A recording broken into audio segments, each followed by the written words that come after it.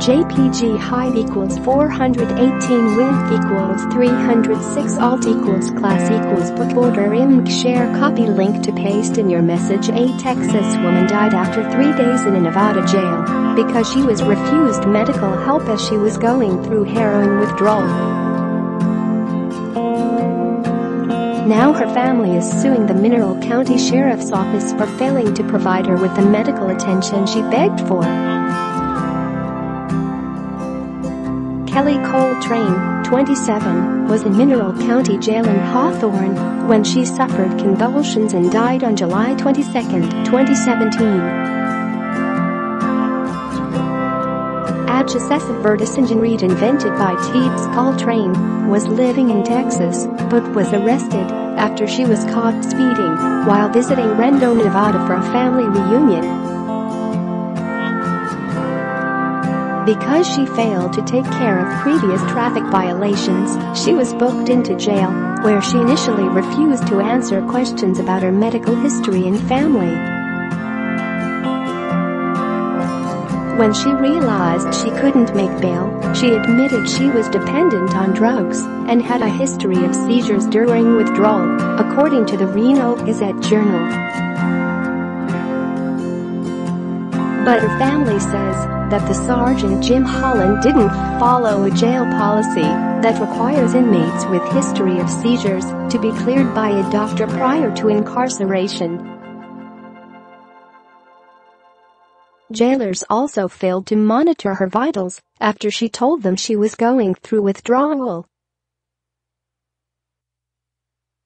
Harrowing photos of her cell inside the rural prison shows Coltrane's conditioning worsening and displays her mopping up her own vomit in the hours before her death.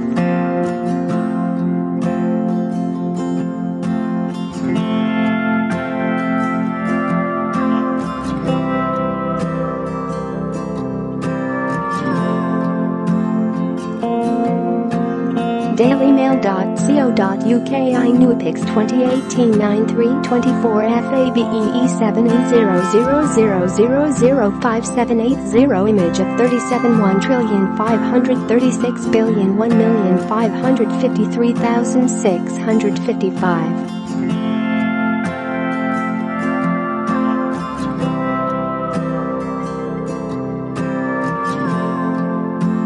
DailyMail.co.uk iNewPix 2018-93-24 FABEE 8800005780 Image of 38,1,536,1,558,621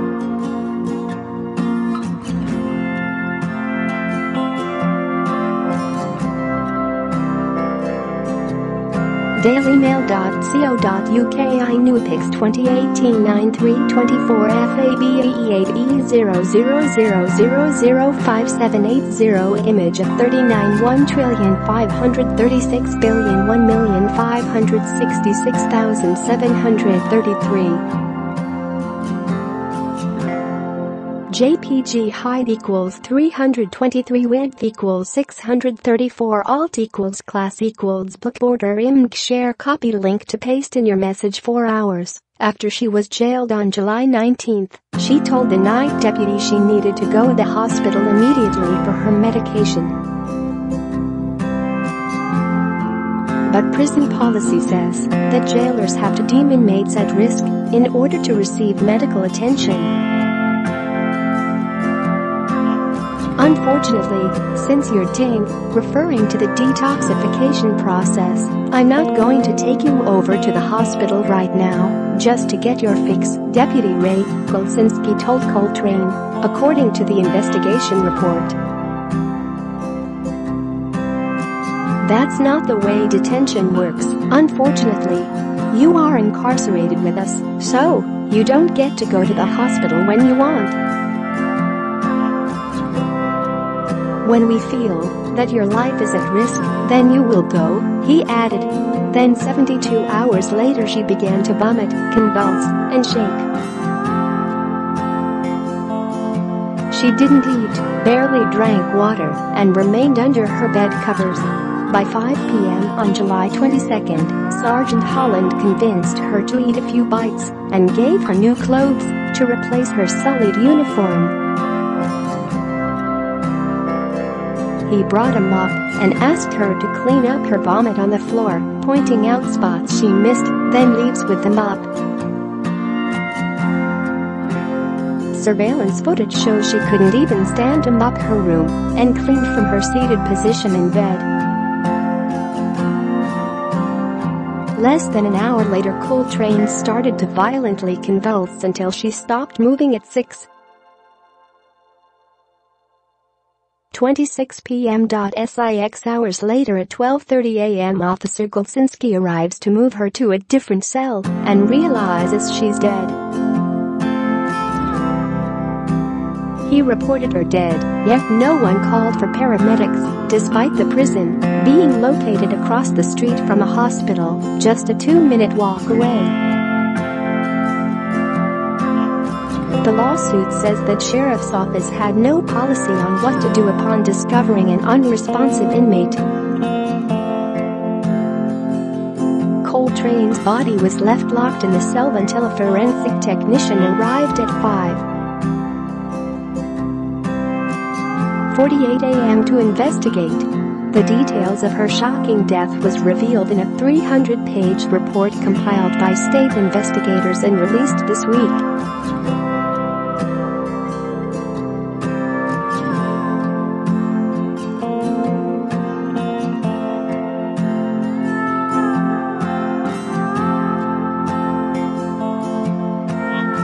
dailymail.co.uk iNewPix 2018-93-24 FABFA1B000005780 Image of 41,153,1,637,411 JPG height equals 634 width equals 634 alt equals class equals book order img share copy link to paste in your message. The Washoe County Medical Examiner said her death was accidental. A toxicology report showed she had heroin in her system and died of complications of drug use. Investigators found that Coltrane's jailers violated multiple policies, such as denying her medical care after she told them she was drug dependent and suffers seizures.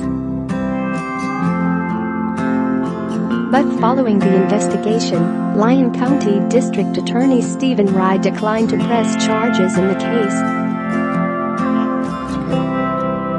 The review of the case, in our opinion, did not establish any willful or malicious acts by jail staff that would justify the filing of charges under the requirements of the statute, Rye said. Based on my review, they did not notice any signs warranting any medical intervention based on their training or experience, he added. Mineral County Jail's lawyer says that Deputy Golsinski was disciplined and Sergeant Holland opted to retire early in a buyout deal with the Mineral County Commission. The district attorney's decision to not press charges spurred a new lawsuit filed on Wednesday to compensate damages and to rally for better conditions in the prison. Coltrane's mother, father and grandmother filed a wrongful death suit, accusing the sheriff's office of ignoring her life-threatening medical condition despite knowing about her seizures and withdrawal. Jail staff knew Kelly Coltrane had lain for days at the jail, in bed, buried beneath blankets, vomiting multiple times, refusing meals, trembling, shaking, and rarely moving. Defendants knew Kelly Coltrane was in medical distress, their lawyers Terry Kaiser Cooper and Carrie Doyle say in lawsuit, adding the case is the worst I have ever seen. Kelly Coltrane's medical condition was treatable and her death preventable. If Ms. Coltrane had received timely and appropriate medical care, she would not have died. Kelly Coltrane suffered a protracted, extensive, painful, unnecessary death as a result of defendant's failures, they added.